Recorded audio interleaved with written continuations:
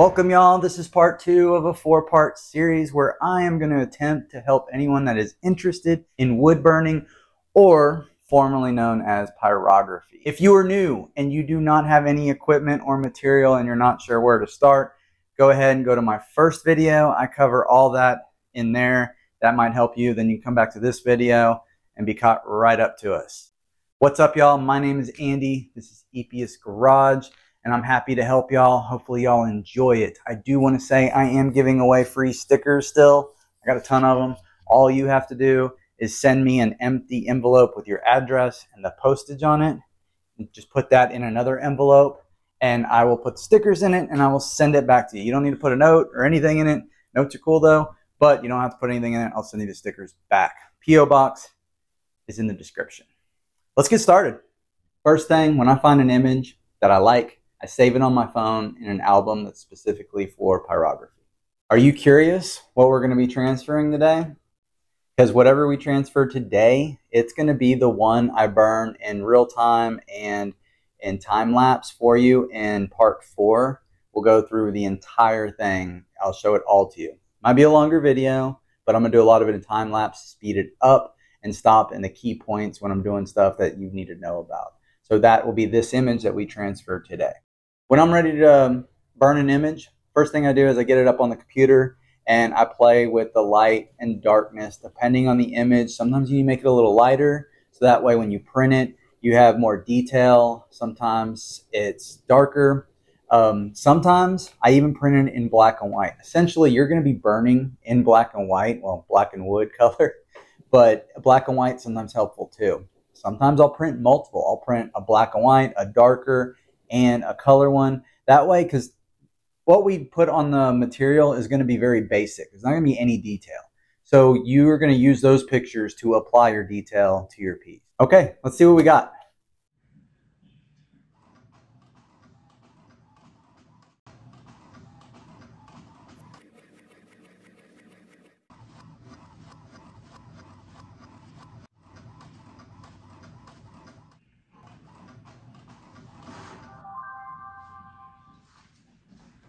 This one is going to be fun, I promise.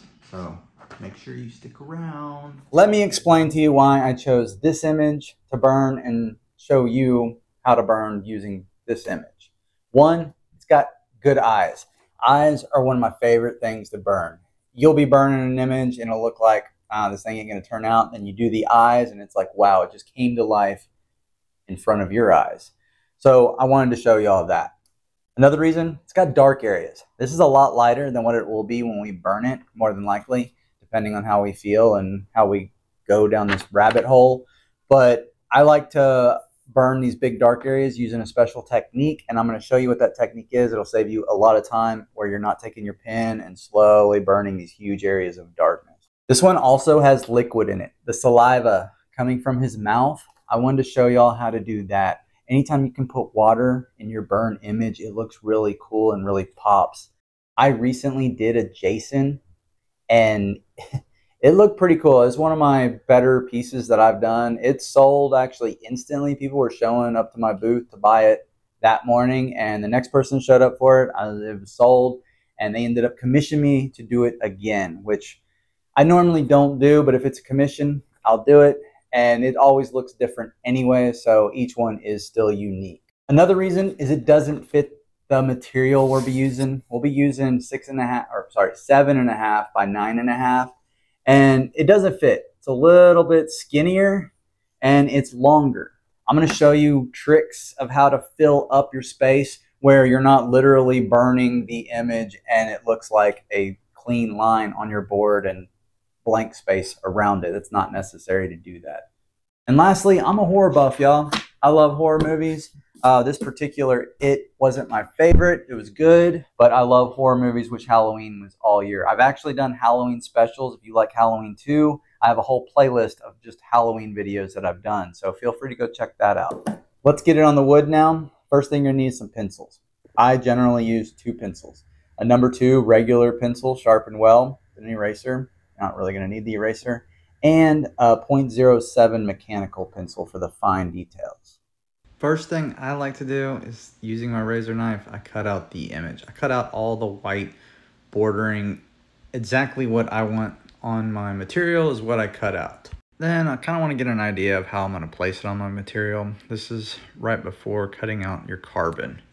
I order my carbon paper off of Amazon, and of course, like everything, y'all, I will link where I buy it, and you can just go to the description and order this if you like. But from there, I cut the carbon to my image size. Now I'm going to place the carbon where I want it on my material and place the image over it. I like to use masking tape, and what I do is I tear off a little bit and I tear it in little pieces and I place it strategically. What I mean by strategically is I try to place it in spots where there's going to be shading or where there's not any detail that I'm going to have to trace over. Usually not an issue, but that's where I place my masking tape. Then from there, I flip it over and I cut the excess off to match the final piece and finish taping it. When tracing your image, you don't have to try to get every single little detail. Instead, concentrate on the dark areas, concentrate on key features that are gonna kind of be a reference where something is, because you're gonna keep this picture and you're gonna utilize it to actually put all the detail in later, and I'll show you that. But I don't put all the detail in there. Key things like maybe where the saliva is, maybe where dark lines are. Also remember, any shaded areas, if you mark them too deep, you may not be shading them that dark with your wood burner, so then your carbon's still going to show through. I'm going to show you a trick to how to erase the carbon off your material later, but sometimes it's hard to remove, so you got to think about that too. And I'm just going to lift it up, make sure that I've got all the key spots. And you can also hold it sideways and kind of see your pencil marks in the light. And if you're missing anywhere, you can go ahead and touch it up. That paper off. Don't need the carbon paper anymore. Keep this. And there we go. Real basic, not a lot of detail. The detail will come from this. You'll transfer it over. As I showed you, I stayed away from detail, but I made key points. Like, for instance, where we're going to do some drool and stuff, just little circles and stuff, just to kind of give me reference of where those are going to be based off the picture. Everything's for reference. In my next video, part 3, I'll be covering secrets and tips, things that I use. We will not be burning this yet. However, I might be burning on some other wood to show you stuff. One thing missing from this that I really wanted to show y'all was hair. There's no hair in this particular image. So in the next video, I may show some different hair examples on how to do basic hair. Hair sometimes can be difficult. I still have difficulty with it. I'm not a pro, but I'll show you what I know. I hope to see you all in the next video. If you liked it, remember, please hit that like and subscribe. And if you want notifications, you got to hit that little bell down there, and that'll give you notifications as long as they're turned on your phone. I'll see you all in the next video.